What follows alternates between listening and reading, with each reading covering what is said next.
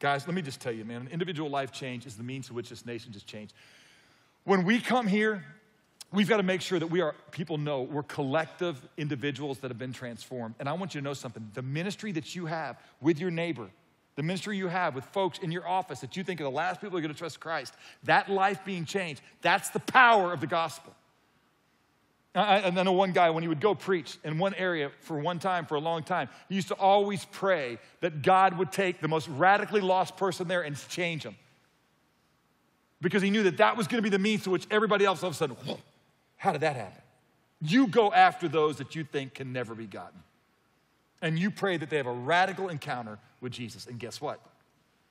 The way they're going to have a radical encounter with Jesus is they're going to meet you, somebody who knows Jesus, and when they sit there and pop off about their lame life, you can look at them and say, do you want to be healed? You believe in Jesus Christ and the power of his resurrection, and you follow me as I follow him.